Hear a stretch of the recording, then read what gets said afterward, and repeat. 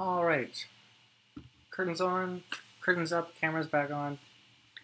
Welcome everyone. Thanks again so much for tuning in. Much appreciated.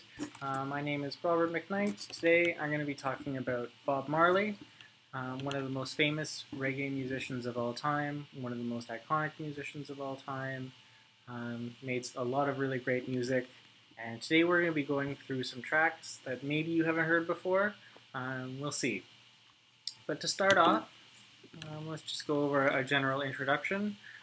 So he was born Robert Nesta Marley in 1945. Some say that his original birth name was actually supposed to be Nesta, and Robert was originally his middle name, but it was switched sometime either at birth or during early childhood because Nesta perhaps sounded a bit too much like a girl's name. And then, of course, later on in his life, it was shortened just simply to Bob. He was a Jamaican singer, songwriter, guitarist. Like I mentioned, he's become one of the most internationally successful pioneers of reggae, sort of an iconic representation of this genre of music. He died, unfortunately, of cancer very young in 1981 at the age of 36. And since then, his symbol, his figure, his image has been represented on movies, television, books, t-shirts, not only as a symbol of reggae music, but of course for peace, love, truth, these things that he stood for in his life and in his music. But since his death as well, his music has gone on to take on sort of a life of itself, finding a home in new generations, a new audience, and new generations of people, and connecting with people all around the world who maybe didn't have a chance to experience Bob Marley while he was alive during his lifetime. His early life, he was born in rural Jamaica on his grandmother's farm. He wasn't born into money or anything like that. His father was an Englishman who worked on a plantation, so the family did have a little bit of money, but it's not like they were overtly wealthy. I mean, you can see him in the picture on the right wearing some nice clothes, but his father, being a plantation owner, meant that he rarely saw him, and in fact, his father died of a heart attack when he was only 10. So his mother was a native Jamaican, and for the rest of sort of his childhood life, he was mostly raised by the maternal side of his family. He attended Stepney Primary and Junior High School, where he met his future bandmate, Bunny Wailer. His real name is Neville Livingston, and they lived together in Trenchtown as boys. Trenchtown is a neighborhood in Kingston, and perhaps those of you who are already a little bit familiar with Bob Marley's music will recognize the name Trenchtown from his song Trenchtown Rock. He was involved in music from a very early age, from about the age of 12 or 13 or so. He was already forming musical groups with his friend Bunny Wailer, who I previously mentioned, but then also Peter Tosh, who he grew up, the three of them all grew up in the same Trenchtown neighborhood together. And one of their early bands also involved a couple other people named Beverly Kelso and Junior Braithwaite. As a group, they were all influenced by ska and American R&B, and initially they didn't have any plans to be an instrumental type of group. They wanted to concentrate on voice and vocal harmonies, but other local musicians who were a little bit older, a little bit more professional than they were, this group Higgs and Wilson, you can see a picture of them on the right side as well. They taught the group vocal harmonies, but then also Joe Higgs, in particular, taught Marley the guitar. So Trenchtown, Jamaica, the musical scene, it was a pretty close-knit group of people.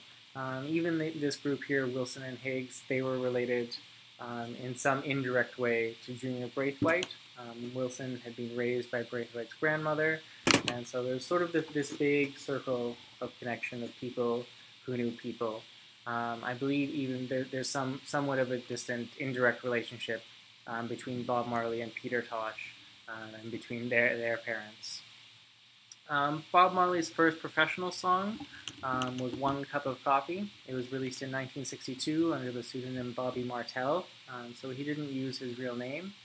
We'll take a listen to that song, but just quickly before we do, I'd like to point out the other picture here on the slide towards the bottom. It's a picture of Bob Marley, Peter Tosh, and Bunny Wailer. And look at how young they are. They're in their mid-teens, but you know, they were already making music at this time, already forming groups, playing locally. So let's take a listen to the song One Cup of Coffee. So, fairly short song. That single was originally never intended to be released outside of Jamaica. It was recorded by Jamaicans for Jamaicans, very much in tune with the local Jamaican music scene. And we can hear some elements that would recur later on in Bob Marley's career, some musical elements that he would reuse. But then there are also some elements of this music that are quite different from the later music that he would produce. I mean, for example, it's a little bit faster than maybe some of the reggae style music that we're accustomed to when we think of Bob Marley. Also, the production values are a little bit lower than we might be expected from professionally produced music. It's a little bit more upbeat, in line with being faster. Also, the brass instruments are a little bit more prominent. Yeah, this is very much ska, rocksteady music. But moving on to the Wailers. So the Wailers are Bob Marley's most famous band, and over the course of the career, or excuse me, over the course of his career, rather I should say, we can sort of think of there being two stages of the Wailers band, or even another way to think of it might be two stages of Bob Marley's career, playing with the original Wailers and then playing with the new Wailers. So I'll start off by talking about the original Wailers. You might recognize the name being related to Neville Livingston's alternative nickname, Bunny Wailer. The group went through a few names before deciding on the Wailers, and basically wailing, it just means playing good music, sounding good, making good sounds. So they went through a few names before deciding on the Wailers in 1963, and then in 1964. They topped the Jamaican sales charts with another single, Simmer Down, which sold in excess of 70,000 copies. Simmer Down, it's a little bit similar to the song that we just heard. And we will listen to an early Wailers track, but Simmer Down isn't the one that I want to play for you. It is a good song, and I would highly recommend listening to it. But unfortunately, due to time limitations and there just being so much music for us to get through, there's something else that I'd rather play. But on your own time afterwards, definitely go give that song a listen. It's a really cool track. At this time, in the early 60s, they started working as well with the legendary record producer Lee Scratch Perry. And you can see his picture up here at the top right corner. He's an extremely famous music producer who is also active in Jamaica, and I believe he's still active today. I'm pretty sure he's still alive. But he's a great innovator in tone, phrasing, expression, sort of developing new instrumental sounds, and then incorporating those sounds into new and exciting forms of popular music.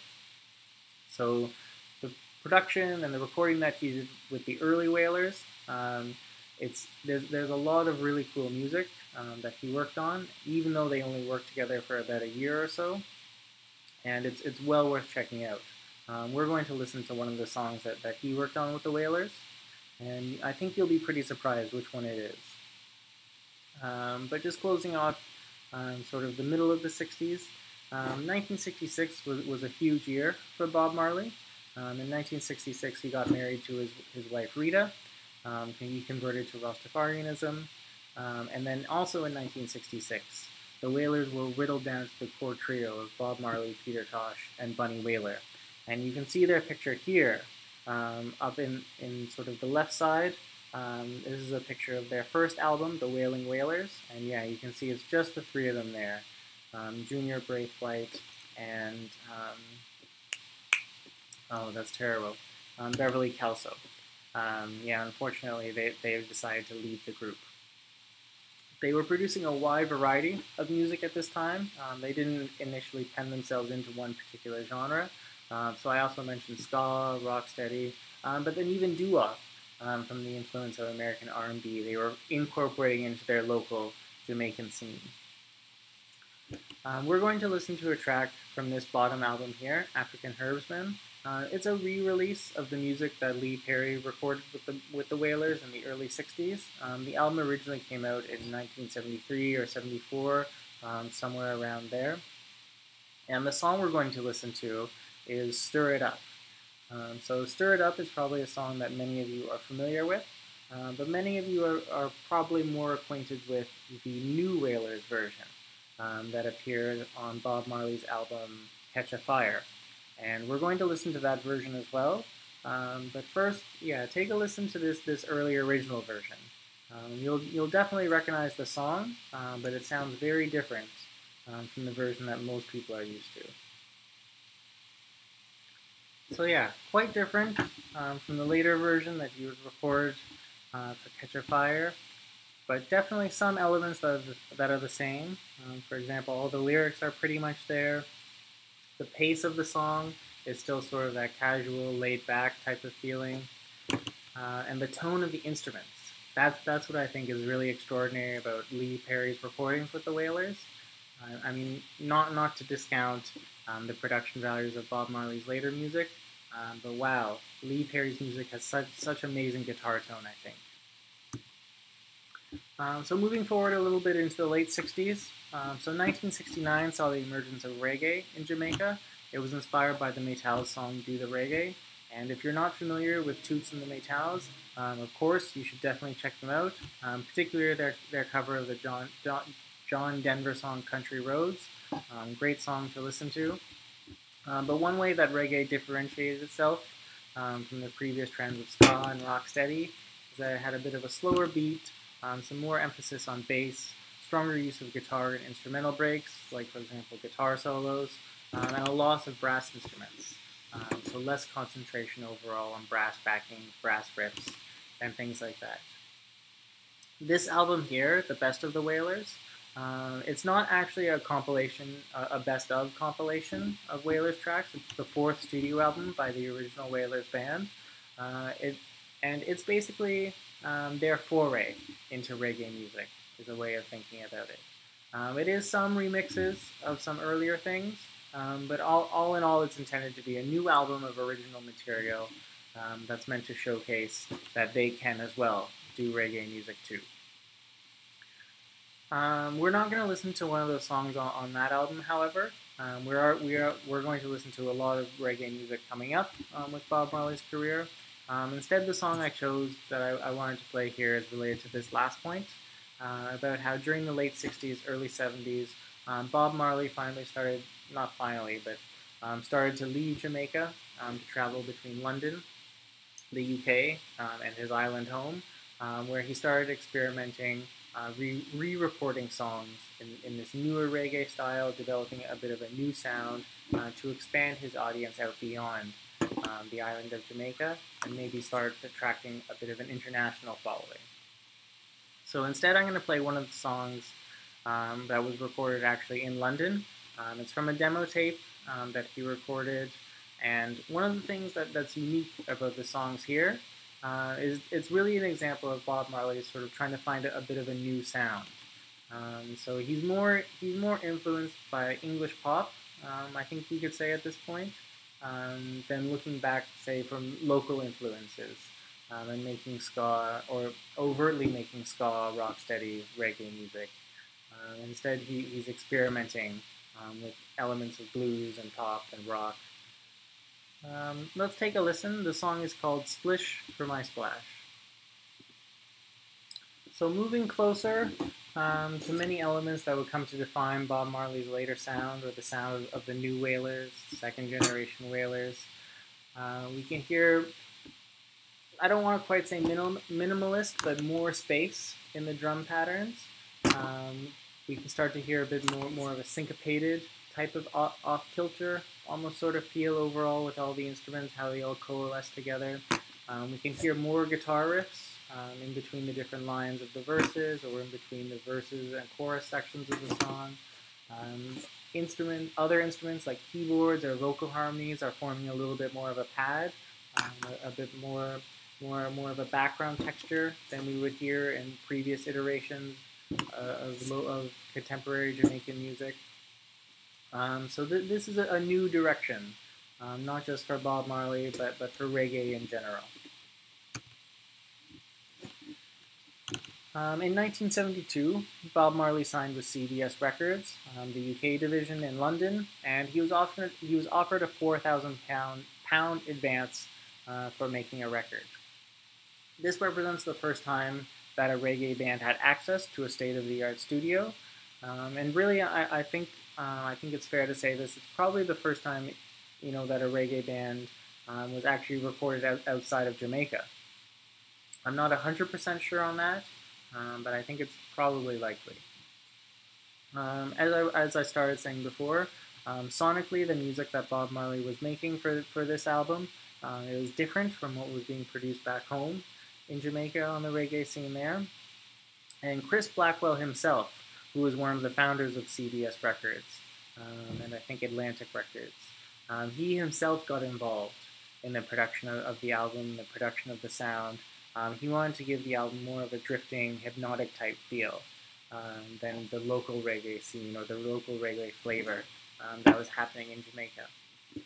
And one motivation of this was maybe perhaps to appeal to a bit more of a contemporary international audience who were already somewhat immersed in the psychedelic music of the mid to late 60s. But nevertheless, Marley oversaw the album's overdubbing and mixing, so he was intimately involved with the production process. He definitely had his say in what he wanted the music to sound like. You can see here the pictures that I included up at the top here. They're two different album covers of the same album, this Catch a Fire album, which was recorded and released in 1973. The original album, which is here on the left, was restricted or limited to, I think it was 20,000 copies.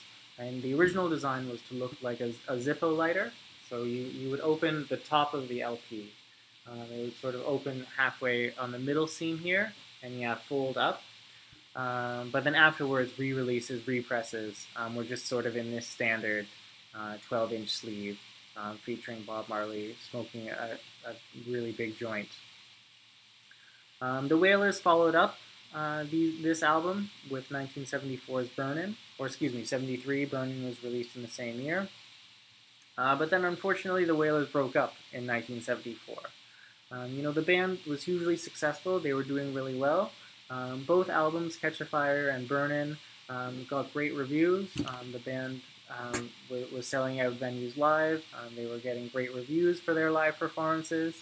But unfortunately, due to artistic and ideological differences, Bob Marley, Peter Tosh, and Bunny Wailer, they felt that they had to depart from Bob Marley and go their own way. When artistically, they didn't quite feel that the direction Bob was going with his music was the same direction that they wanted to go.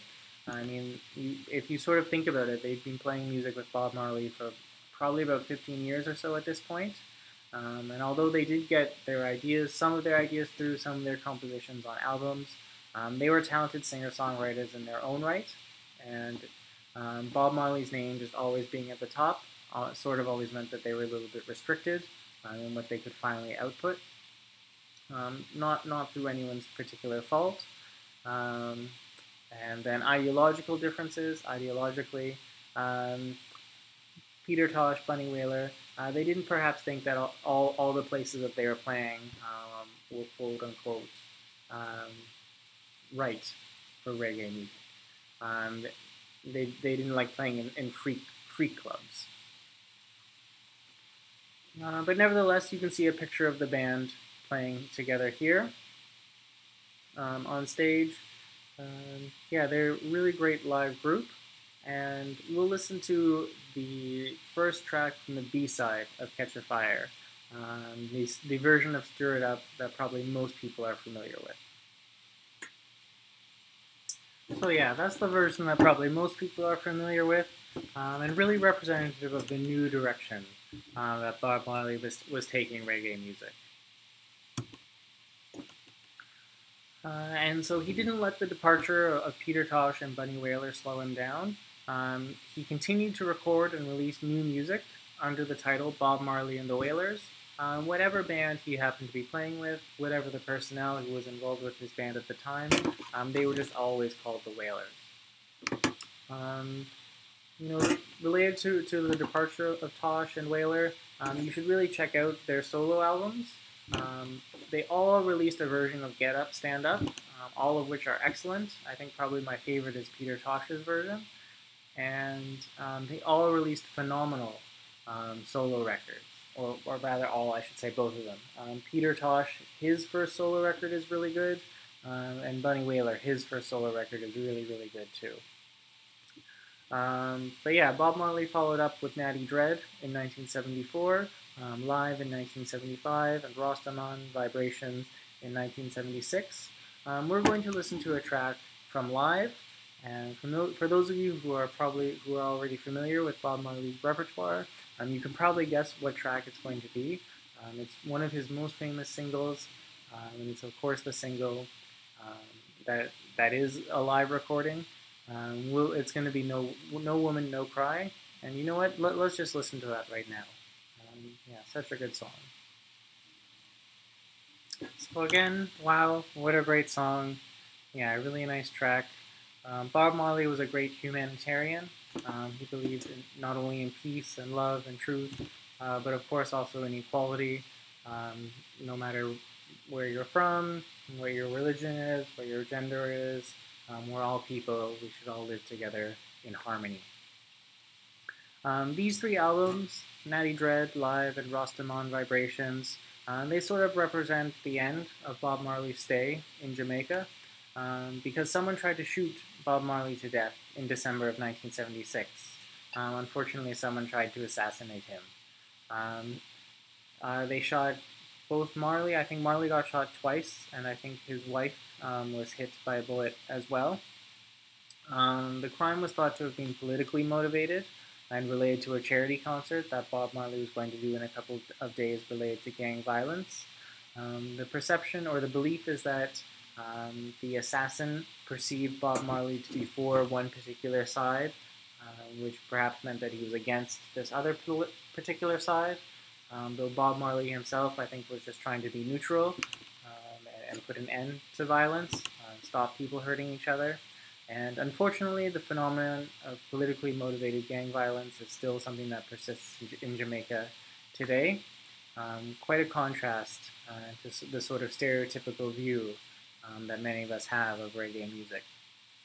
But nevertheless, Bob Marley played the show anyway, saying there are people, or excuse me, not there, saying the people who are trying to make this world worse aren't taking a day off, so how can I? The Wailers band that he was playing with at the time didn't perform the concert with him. He performed with a different backing band.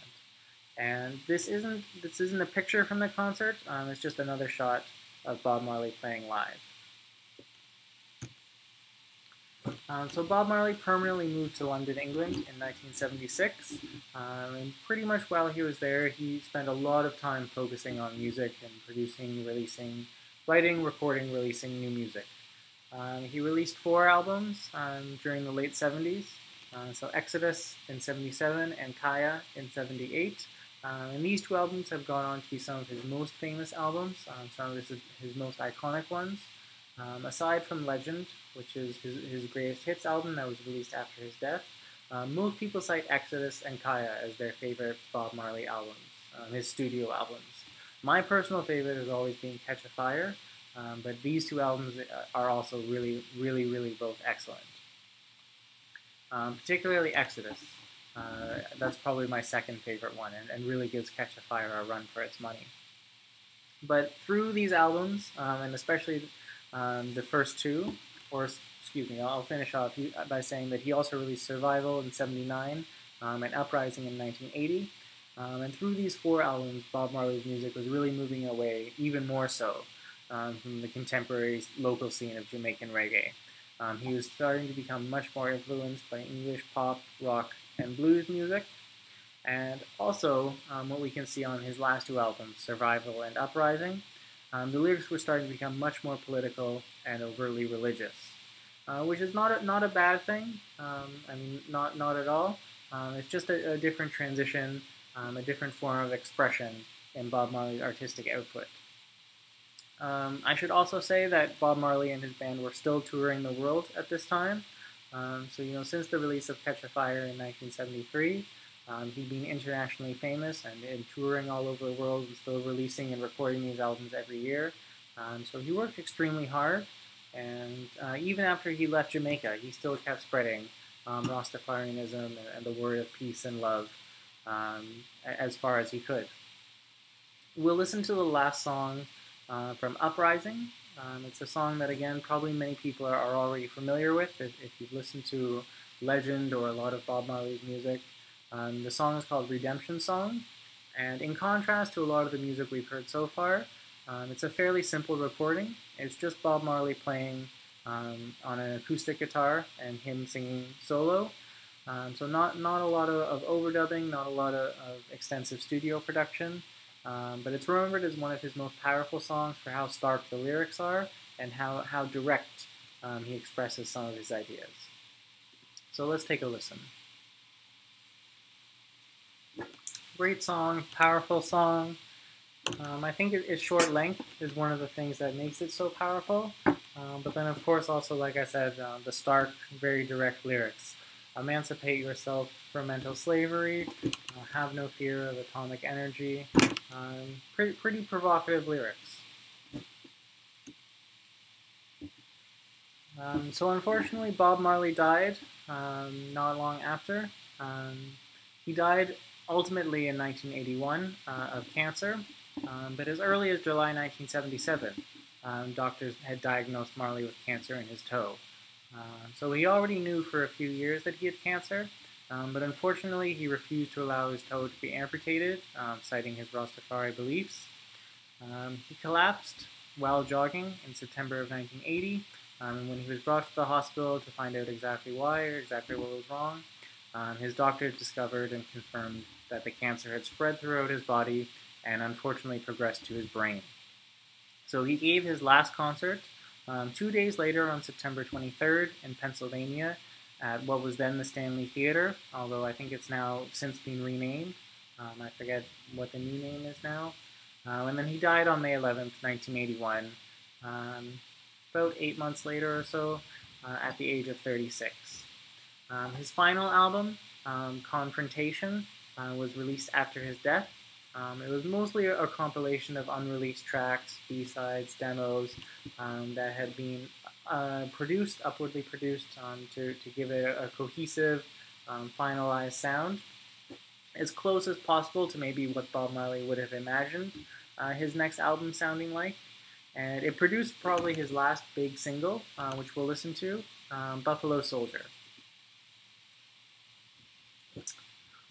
So Bob Marley, his legacy still persists today. Like I started off the presentation by saying, he's still seen as an icon and a pioneer of the reggae genre. Some have even elevated him a little bit higher. Some people have argued that he can be seen as a prophet of Rastafarianism, in that he spread the word of Rastafarianism around the world and introduced so many people to the faith. The Jamaican Prime Minister, Edward Seaga, delivered Marley's final eulogy, and he said, "His voice was an omnipresent cry in our electronic world. His sharp features, majestic looks, and prancing style, a vivid etching on the landscape of our minds. Bob Marley was never seen.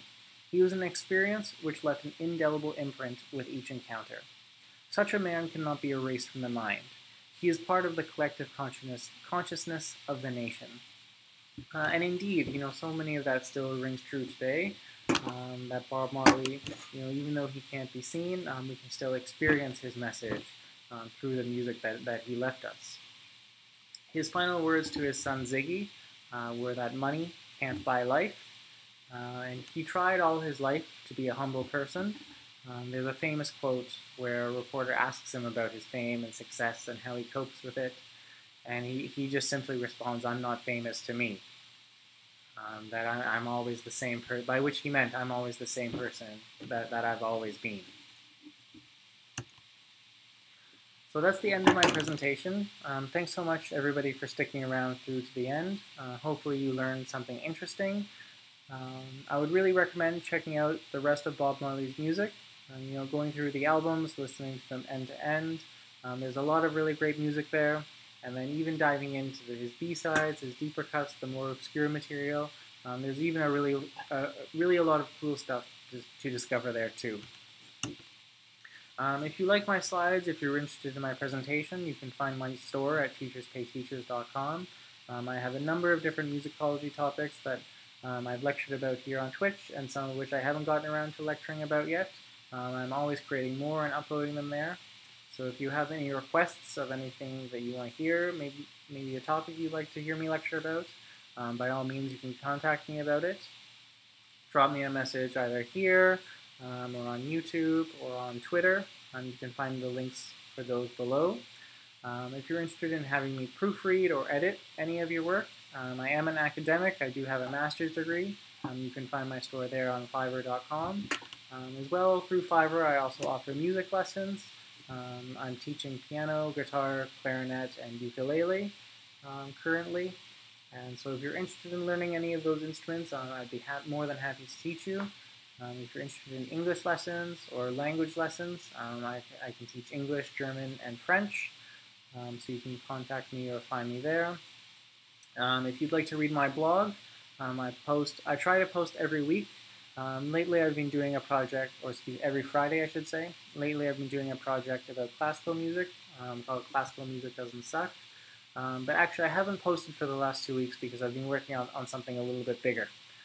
So hopefully I'll have a post, maybe not this week or next week, but yeah, soon. I've got an interesting article that I'd like to share. Okay, so that's it. Thanks again. I'm going to sign off. Enjoy the rest of your day, everyone. See you later.